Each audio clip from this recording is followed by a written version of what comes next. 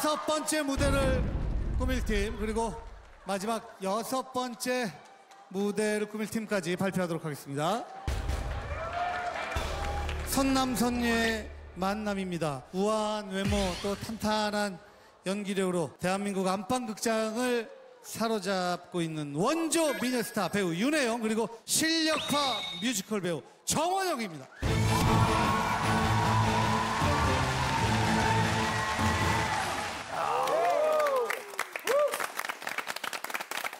자동적으로 산들 안세아 씨가 마지막 순서가 되는 거예요. 처음 나왔는데 각오 한 말씀씩 해주세요. 정말 나오고 싶었던 무대였고요. 정말 최선을 다해서 여름에 맞는 여름 비 느낌 느끼면서 좋은 향 맞게 저희가 좋은 노래 부르겠습니다. 자, 관록의 윤혜영 씨 그리고 열정의 정원영이 만났습니다. 영영 커플 화이팅! 말씀드리는 순간 우리 이원종 씨 그리고 성진우 씨가 오셨습니다. 정말 다른 팀들은 어떤 뮤지컬 같은 무대였다면 두 분의 인생을 담은 인생극이었다는 생각이 들었어요. 너무 멋지고 대화하는데 울컥 윤혜영 씨는 눈물이 흐르시더라고요. 아니 첫 무대 어떠셨어요? 궁금해요. 좀 즐기는 무대가 됐었으면 했는데 이렇게 많이 못 즐긴 것 같아서 좀 아쉬운 건 좀 있어요, 저는. 그 눈 깜짝할 사이에 지나가더군요.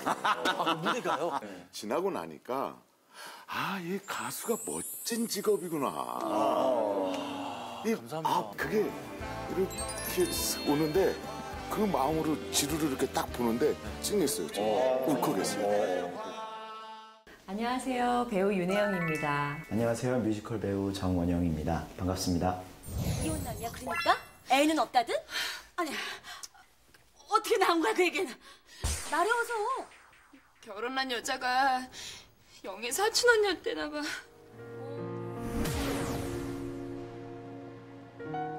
엄마 딸 이긴 거 봤지?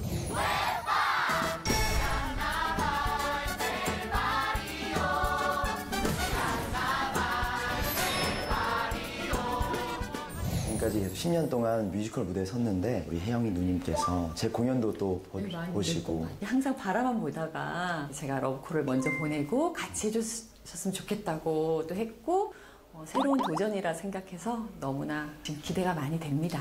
비와 당신. 노래보다는 저희 드라마틱한 어떤 감정을 좀 저희 눈뿐만 아니라 모든 관객분들의 눈까지 촉촉하게 빛처럼 적셔드리겠습니다. 이젠 당신이 그립진 않죠. 보고 싶은 마음도 없죠. 바보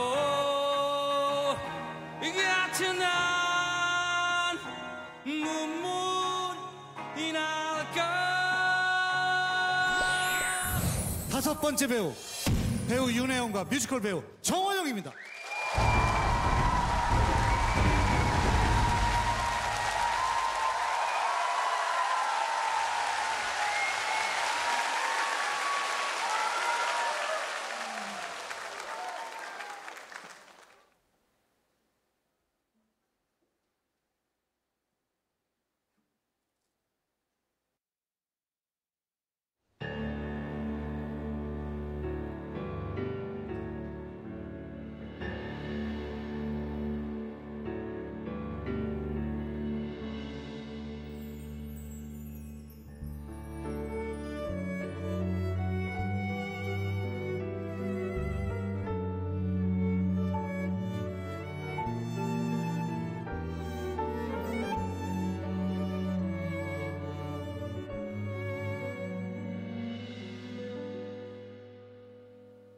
나에게도 이별이란 것이 오는구나.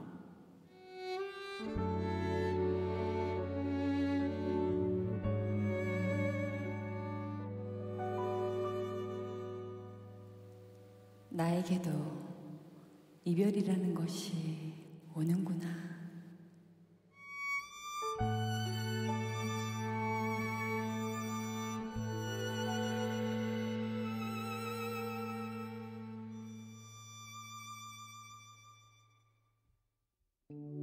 이젠 당신이 그립지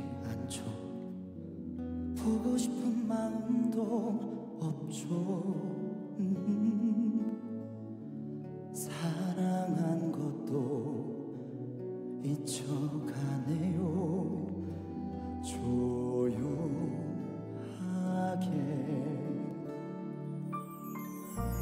알 수 없는 건 그런 내 맘이 비가 오면 눈물이 나요. 아주 오래전 당신 떠나던 그날처럼 떠나던 그날 하늘에 내리던 비 향기를 느껴 like 꽃뒷바람 불듯이 돼버려 사라져. 매일같이 내 눈이 가려져 숨바꼭질 할 때 너는 숨는 나이. 흐르는 비가 가리는 너의 뒷모습은 어딜까. 그런데 빗물 고이는 건 내 눈끝 어딘가. 빗물도 눈물도 아닌 애매한 물이 맘을 적셔 옷이 젖은 몸이 무거워지지. 그대 잘 지내나요? 잊었다고 생각했는데 가끔 비가 오면 당신 생각에 눈물이 나곤 합니다.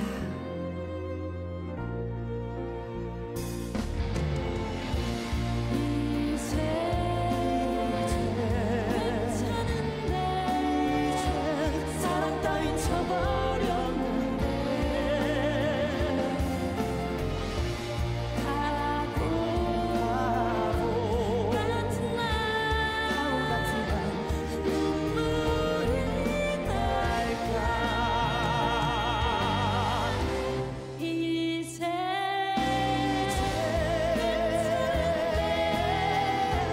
사랑 따윈 쳐버렸는데 바보 같은 날 눈물이 날까.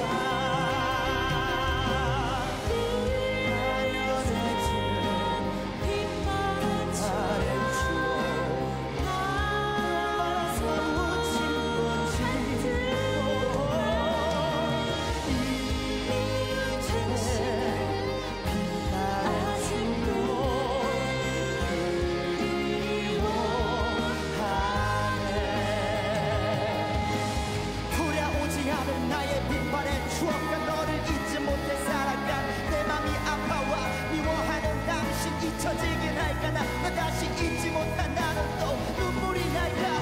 바보 같은 나라 맘이 아픈 나라서 떠나간 널 잊지 못해 슬픈 비가 오는 날 말없이 눈물만 흘러내려 앞을 가리고 몇 물이 흘러내려 가는 널 가리고.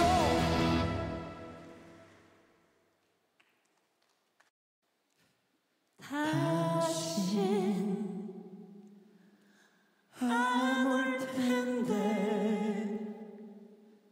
잊지 못한 내가 싫은데.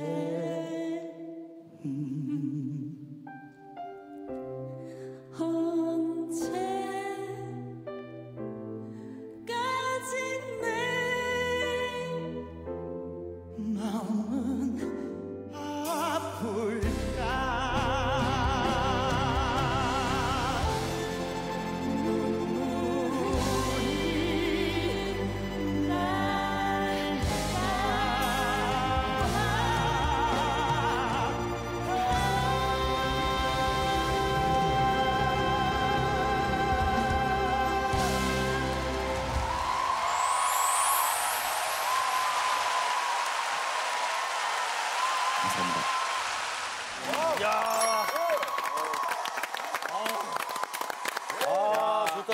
영화 라디오 스타 OST 중에 박중훈 씨가 불렀던 노래죠. 아니 이 가사가 이렇게 슬픈 내용인지.